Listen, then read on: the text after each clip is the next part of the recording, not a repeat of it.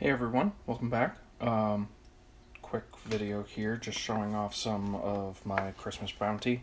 I got 6 of these TILX tanker cars.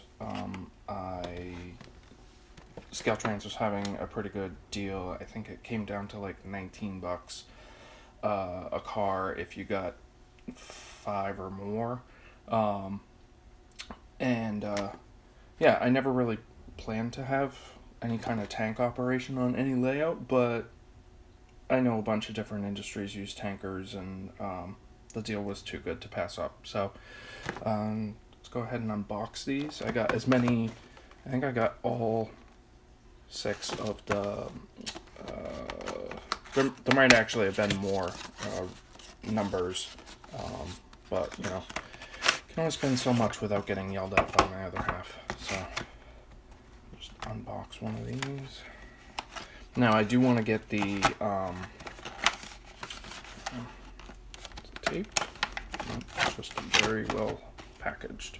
I do want to get the detail kit, and I'll do a video to add the detail kit on, but here it is. Their packaging is always really well done. It comes with, just set this down, a little Trinity 31K crude oil tank car.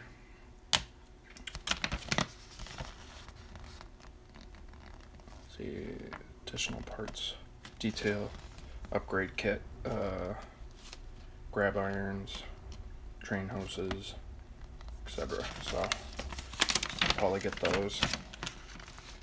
And pretty good detail sheet just to kind of show you how all the parts are. Yeah. And let's just go through this and focus for me. There we go. So the underside, nice metal wheels, couplers. Looks like you can add I don't know what these are. I know, you know, like if it's carrying fuel, it would have a designation here. It's cool that you can add your own. Other end, without breaking anything. Here we are. Yeah, the little sort of rails or pipes or whatever they are pretty fragile, so I'm trying to be careful with my, see if I can get that better light. There we go. Yeah, so it's pretty cool. Let me just go ahead and pop it on a piece of track. All right, here's a couple of them on the track. Let's see if I can. Very smooth operating.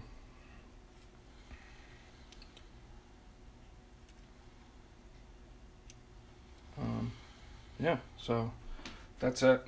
Not really a review, just kind of showing off my goods. And yeah, I need to get my module bench work done so that I can at least start to do some videos of some DCC setup, laying track, and actually being able to use a locomotive to demo some of this stuff. So, because I still have to do a video of the ScaleTrains Jivo. So that'll be coming up, and I also have a SD40 coming today, actually. So I'll do a video of that as well. Thanks, guys.